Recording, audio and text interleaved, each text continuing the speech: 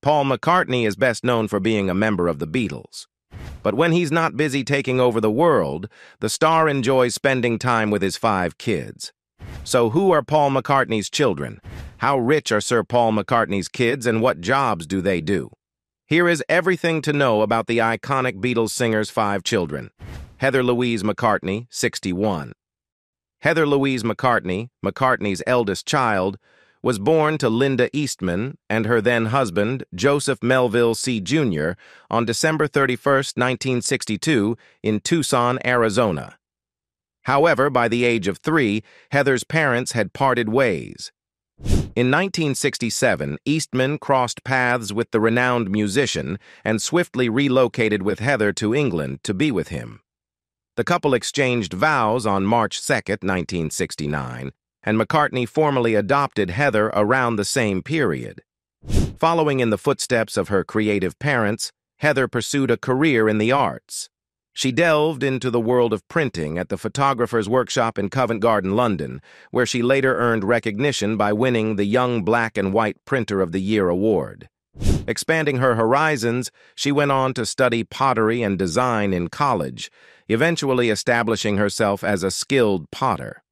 In 1999, McCartney made a trip to Atlanta to show his support for the launch of Heather's brand, marking his first public appearance in the United States since Eastman's passing the previous year.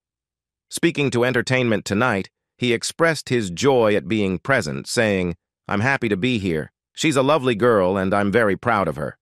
When asked by the outlet about her biggest inspirations, Heather responded, "My mom and dad. My brother and sisters completely." Apart from her appearances in the documentaries The Beatles, Get Back and Let It Be when she was younger, Heather has mostly chosen to keep a low profile. Consequently, there's limited information available about her personal life.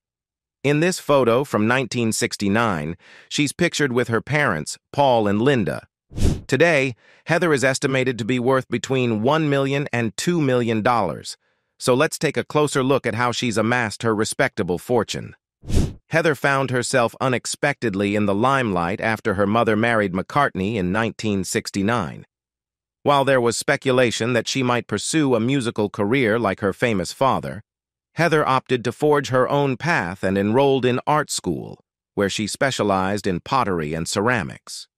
Today, Heather is celebrated as a talented potter and designer, with her work showcased in exhibitions globally, from New York to Tokyo, Paris, and Sydney. In 1999, she launched her own line of homeware products, the Heather McCartney Houseware Collection. Mary Anna McCartney, 54. McCartney and Eastman welcomed their first child together, Mary Anna McCartney, into the world on August 28, 1969, right around the time the Beatles were disbanding. Following in her mother's footsteps, Mary pursued a career in photography. She credits her early fascination with the art form to her mother, who introduced her to photography in their Soho darkroom. "My mom took me to her darkroom in Soho and printed a little 10 by 8-inch image herself, and it was just me and her," Mary reminisced. She took the small piece of blank white paper and put it into the tray, and then waved it from side to side, and I saw this black and white image magically appear. As a child, the impact of that magic in that moment really went into my heart. Mary's photography has been exhibited in galleries worldwide and featured in esteemed publications such as GQ, Vogue, and the Sunday Times. Notably, in 2015, she was chosen to photograph Queen Elizabeth to commemorate her historic reign. It was a thrill to meet her and a very great privilege to take her photo on this historic occasion, Mary shared with People in a statement.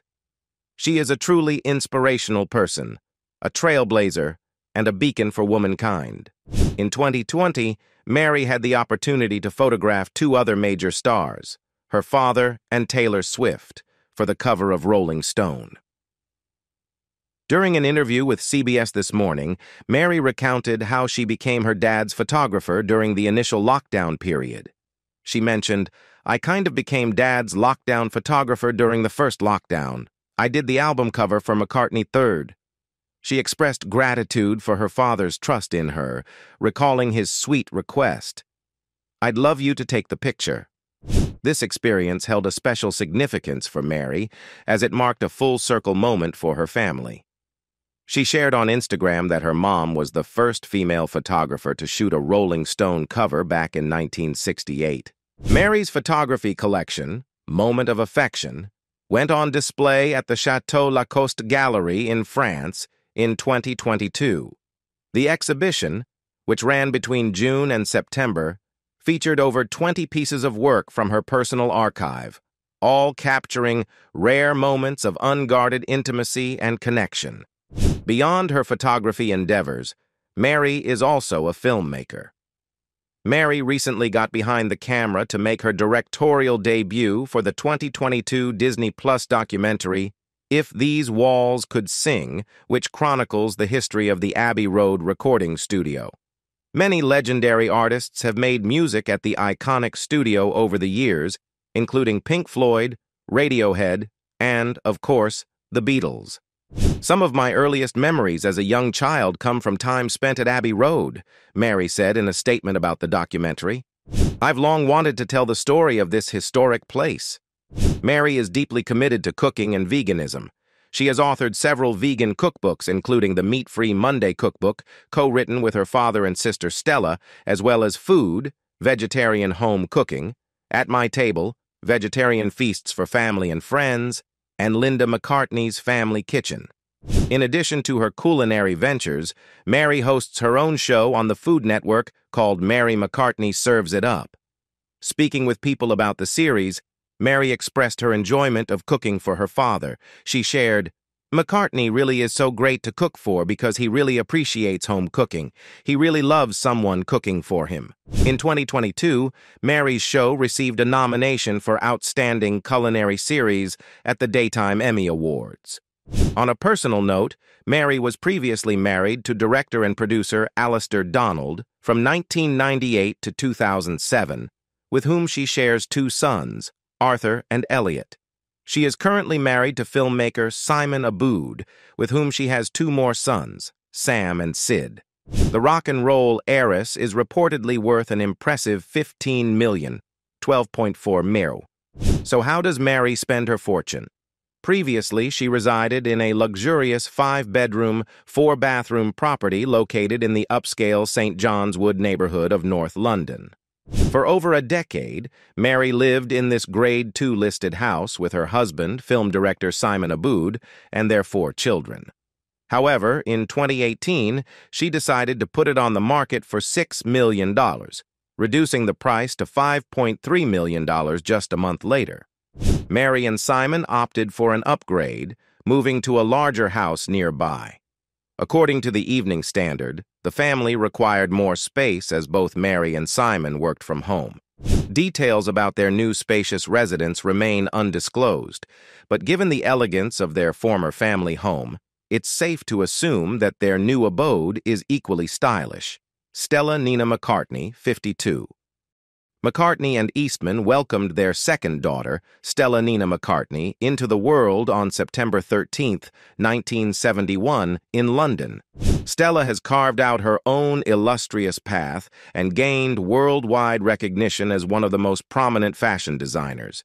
She embarked on her design journey at the tender age of 12, as she revealed during an appearance on Good Morning America. "I was very conscious of the attention on our family, and I wanted to establish my own identity," she remarked about her determination to make a mark for herself. At 16, Stella secured an internship with Christian Lacroix in Paris, as reported by Vogue. Subsequently, she pursued fashion studies at renowned institutions in London, including the esteemed Central St. Martin's. Under the mentorship of Edward Sexton, Stella laid the foundation for her debut collection at Chloe. In 1997, Stella earned the prestigious title of creative director at Chloe at the remarkably young age of 26. Reflecting on this period during her January 2020 cover story for Vogue, she shared how her approach to work clashed with industry norms, resulting in significant resistance. Acknowledging her innovative contributions, Stella was honored as the VH1 Vogue Fashion Awards Designer of the Year in 2000. The following year, she departed from Chloe to establish her own eponymous label, a move catalyzed by her remarkable success in tripling sales at the renowned French luxury brand. Stella's brand, renowned for its strong commitment to sustainability and animal-friendly practices, has burgeoned into one of the fashion industry's most influential entities. Expanding beyond clothing, her brand now encompasses perfume, beauty products, and menswear. In her Vogue cover story, Stella emphasized her dedication to creating luxurious, desirable fashion that upholds sustainability principles, stating, "I'm trying to create something that's still sexy and desirable and luxurious that isn't landfill." On August 30th, 2003, Stella tied the knot with Alasdair Willis, the consultant she had enlisted to assist in the launch of her fashion line. Their wedding, kept secret, took place in Scotland. Since then, the couple has been blessed with 4 children, sons Miller and Beckett, and daughters Bailey and Riley. Describing the serendipitous beginning of their relationship, Willis shared with British Vogue in 2014, "It was love across a breakfast table. We had a breakfast meeting, and we haven't really been apart since. I called her that afternoon." The year 2018 marked significant milestones for the entrepreneur. Apart from being entrusted with designing Meghan Markle's dress for her wedding reception after her marriage to Prince Harry, Stella reclaimed full ownership of her label from the conglomerate Kering, as reported by Fashion United. Additionally, she launched the Stella McCartney Cares Foundation, a charitable organization dedicated to raising awareness for both breast cancer and sustainability. That same year, she partnered with the United Nations on a sustainable fashion charter. She also announced a new charitable arm of her fashion label, Stella McCartney Cares Green, which is dedicated to promoting sustainability and protecting the environment. Stella McCartney and King Charles, then the Prince of Wales, are shown here at the 2021 COP26 summit in Glasgow, Scotland. In December 2019, Stella made history as the first fashion designer to feature on the cover of Vogue magazine. Yet, her most notable accomplishment occurred in 2022 when she was appointed a Commander of the Order of the British Empire, CBE, for her contributions to sustainability and fashion. In 2021, Stella introduced a limited edition Beatles capsule collection coinciding with the release of the Beatles documentary, Get Back. Reflecting on the significance of the Beatles in cultural history, she expressed on her website, "The Beatles were the faces of a cultural movement for positive change that continues to shape the lives of millions around the world.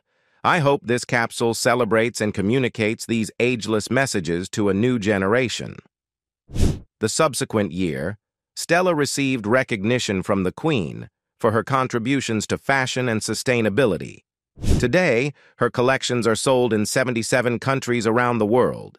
In an interview with Time in August 2023, Stella discussed the influence of being the daughter of a former Beatle on her Hollywood career. "As one of the first Nepo babies, I had the privilege of choice," she remarked. "I'm very aware of how lucky I've been." Arguably the most famous of McCartney's offspring, Stella is worth an incredible $75 million, $59. How does Stella choose to utilize her wealth? It appears that a significant portion has been invested in real estate. Back in 2001, she acquired a striking Grade II listed Georgian manor house in Worcestershire, Central England, for $2 million. This expansive estate boasted 9 bedrooms and 277 acres of farmland, with Stella envisioning its transformation into an organic farm. In 2016, Stella added a picturesque oceanfront residence in the Hamptons, New York, to her property portfolio. This charming 3-bedroom beach house came with a price tag of $1.3 million. However, in 2019, reports surfaced that Stella's neighbors expressed frustration as she erected a 5-foot-high sea-wall around the property to safeguard against erosion, inadvertently obstructing beach access. Apart from these luxurious abodes, Stella previously owned a 3-bedroom house in West London, which she listed for $3 million in 2022. Currently, Stella resides with her husband, Alasdair Willis, who serves as the chief creative officer at Adidas, and together they raise their 4 children.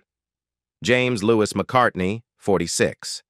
Paul McCartney and Linda Eastman celebrated the arrival of their first son, James Lewis McCartney, in London on September 12, 1977. Following in his father's musical footsteps, James pursued a career in music, becoming a talented singer-songwriter and musician in his own right. He had the privilege of collaborating with his father on several projects, including Paul McCartney's solo albums Flaming Pie and Driving Rain. James contributed his skills on drums and guitar to various tracks and even co-wrote some of the songs. Stepping out on his own, James released his EP Available Light in 2010, followed by Close at Hand and the complete EP collection in 2011. His debut full-length album, Me, debuted on May 4, 2013, co-produced by none other than Paul McCartney himself. The album's 8th track, Thinking About Rock and Roll, featured backup vocals by the legendary former Beatle. In 2016, James unveiled his second album, The Blackberry Train, which was also co-produced by McCartney. During a 2013 interview on BBC Breakfast, James revealed that he didn't feel nervous about pursuing a music career despite the weight of his famous last name. "I never really thought of it like that," he remarked. "I thought I'm not going to be oppressed by certain things. I am just going to carry on and do my own thing." Outside of his music career, James keeps a relatively low profile and prefers not to divulge much about his personal life. He's reportedly worth a cool $20 million, 15.8 meters. What is the relationship between James and Paul McCartney? It appears that the father-son duo has patched things up since reports of a rift between them surfaced in the late 1990s and early 2000s. According to British media, James and Paul drifted apart when the Beatles legend started a relationship with his second wife, Heather, in 1999. Just a year after the passing of James's mother, Linda, in 1998. "It was a tough time. Dad was with Heather, and we didn't see eye to eye," James revealed to the Irish Mirror in 2013. "I don't hold any ill will toward Heather now because she's stepsister Beatrice's mom, but back then, it was challenging for me. We grew apart significantly. It was a challenging period. It was a time of growth for me. I needed to find my own path, and I needed some time to process my mom's passing," he explained in the interview. According to the same source, James started rebuilding their bond when he learned about his father's health issues in 2007. Beatrice Millie McCartney, 20. McCartney's youngest daughter, Beatrice Millie McCartney, entered the world in London on October 28, 2003, born to McCartney and his then-wife, Heather Mills. The couple expressed their joy in a statement, calling her a little beauty and expressing their immense pride. During a 2016 interview with Oprah Winfrey, Mills affectionately referred to Beatrice as her miracle child, recounting her struggle with infertility after enduring 2 ectopic pregnancies and 4 miscarriages. McCartney and Mills parted ways in 2006 when Beatrice was merely 3 years old, finalizing their divorce in 2008. Beatrice largely remained shielded from the public eye during her upbringing, occasionally seen out with her father. Mills emphasized this privacy during her 2016 interview with Winfrey, stating, "I'm very proud of the fact that I have kept her image completely protected. She's not mixing in celebrity lifestyle. She's not out in public places where the whole celebrity thing goes on." In a 2009 interview with The Telegraph, McCartney opened up about Beatrice's upbringing, highlighting its simplicity. "My typical morning these days starts around 6:30 a.m. I make breakfast, get Beatrice up, dress her, and we watch some TV," he revealed. "I don't have a nanny. I handle all the regular tasks myself. I take her to school, chat with the other moms, engage with the teacher, and then pick her up from school." Expressing his joy in spending time with his youngest, McCartney emphasized, "I love every second of it, and surprisingly, I'm not tired at all. I genuinely enjoy it. Raising a young child is a thrill and an education. I'm a different dad now, but it's all good." On October 9, 2011, during McCartney's wedding to Nancy Shevell, 7-year-old Beatrice took on the role of Flower Girl, gracefully walking down the aisle in a long dress, accompanied by a pink wool coat and a flower wreath adorning her hair. In a 2015 interview with The Guardian, Mills shared some insights into her daughter's personality. "Beatrice says she's 99% me," she revealed. "I'm not sure if that's a good thing. I think she has the best qualities of both of us. We're both very musical. I taught her to play the saxophone." Mills continued, "She's an exceptional poet, which she obviously gets from her father. But I believe she embodies the best of both of us." Contrary to McCartney's fame, Mills noted that her daughter has no interest in the spotlight. "Beatrice dislikes fame and the whole spotlight scene," she explained. "She aspires to be a marine biologist, not a pop star." Paul McCartney on how relationship with his 5 kids has changed over time. Paul McCartney recently shared his thoughts on fatherhood in a blog post on his website. The 80-year-old father of 5 reflected on how his role as a dad has evolved now that his children are adults. "When they were younger, I always aimed to offer them guidance whenever they needed it," McCartney wrote. "But now that they're older, it's interesting to see how they guide me instead. As they've grown, they've become more independent, but I'm still here for them whenever they need advice or support," McCartney continued. "That's the essence of being a dad, being there to help out. And now that they're older, we can also enjoy some fun times together, like having a drink and just enjoying each other's company." In addition to his role as a father, the legendary musician embraces the title of Granddude to 8 grandchildren. He affectionately refers to them as chillers. McCartney has written 2 picture books, Hey Granddude and Granddude's Green Submarine, which celebrate the special bond between grandparents and grandchildren. Reflecting on the reception of Hey Granddude, McCartney expressed his joy, stating, "I'm really happy with how Hey Granddude was received, as this was a very personal story for me, celebrating granddudes everywhere and their relationships and adventures with their grandchildren. I love that it has become a book read to grandkids at bedtime all around the world." As we explore the lives of Paul McCartney's children, it's clear that each has carved their own unique path while also bearing the influence of their legendary father. From music to fashion, activism to filmmaking, they continue to make their mark on the world. What do you find most fascinating about the McCartney family legacy? Share your thoughts in the comments below. And don't forget to like and subscribe for more captivating content about Paul McCartney and his remarkable family. Thanks for joining us. I'll see you in the next video. Until then, stay tuned.